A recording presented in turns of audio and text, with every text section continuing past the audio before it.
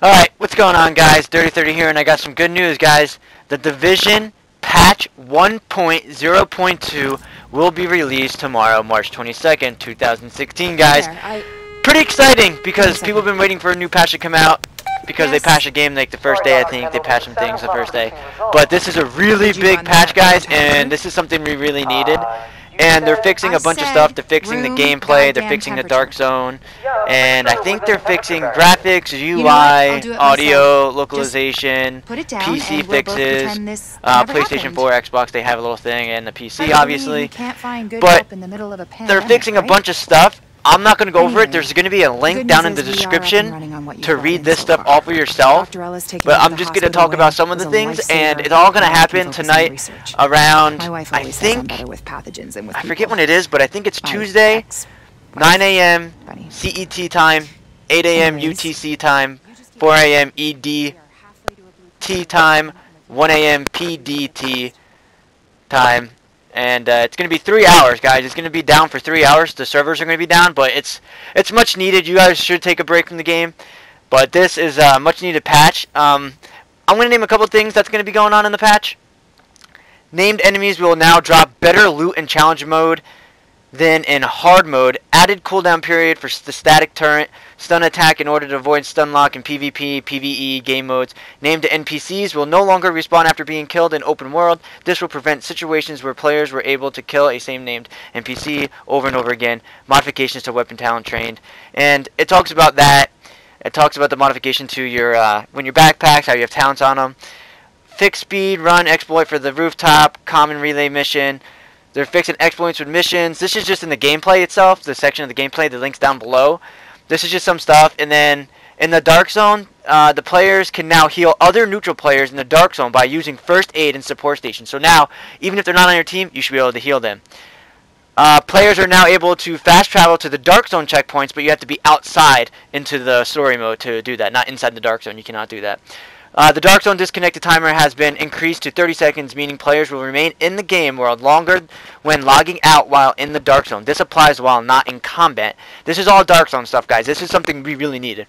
Items extracted from the Dark Zone are now properly marked as new items when moved to the player's inventory. That's pretty cool. Players killed in the Dark Zone now drop ammo, medkits, and grenades. This loot is generated and not taken from the dying player's inventory. So you don't lose it from your inventory, but the game generates it for you. So when you die, when you kill a person, like a real person in PvP, they drop all that stuff now.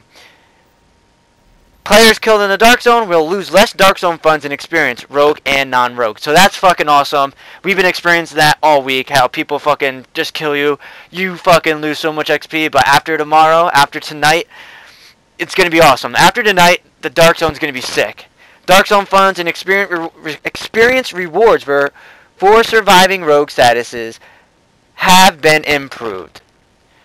Dark Zone funds and experience rewards for killing rogue agents have been improved. Phoenix credits drop have been increased on level 31 and 32 enemies in the Dark Zone. Level 30, 1 through 3 Phoenix credits. Level 31's 2 through 4 Phoenix credits. Level 32, 3 through 5 Phoenix credits. So that's pretty good. Increased drop rate of high-end items from level 31 and 32 named NPCs in the Dark Zone. Dude, the Dark Zone is getting a little better, and they're probably going to fix it still. Increased drop rate and high-end division tech material from level 32 named NPCs in the Dark Zone. Improved Dark Zone chest items quality. Rank 30 chests will now drop superior purple items instead of specialized blue. That's better. More purples, at least. Key chests now and have a chance to drop keys. Chests now have a chance to drop high-end gold items, guys. High-end gold items now. When you get the Dark Zone keys, you go to the things, you should get more likely get high-end, because that's what the Dark Zone is. It wants you to be better at the game. Dark Zone funds drop rates and quantity on NPCs has been reduced. What else is there? This is all Dark Zone. This is something I'm talking about. Hopefully I get under 5 minutes. Fixed a bug where the wildfire and fear tactic talents were affecting neutral players in the Dark Zone. Fixed instances where players would receive a Delta error message when entering the Dark Zone. Fixed a bug where sometimes players could not loot anything after returning to the game following a network disconnection. Fixed Stage 1 rogue timers not displaying correctly when rogue players receive damage from another player. Thanks, guys. You want some more? There's a whole bunch of other things. There's graphics, UI, and all the other crap that I mentioned in the beginning. Thanks for watching. thanks for watching the video, guys. It's awesome. I got 53 subscribers. I appreciate every one of you guys. And hit the like button. Share the video. I will never tell you guys to like a video in the beginning, because I want you to watch the whole video. I want you to support me. I love you guys. This is awesome. The freaking the DZ, the Dark Zone, is getting better, guys. Patch 1.0.2 out tomorrow, guys. March 2016. Peace, guys. 3030 out.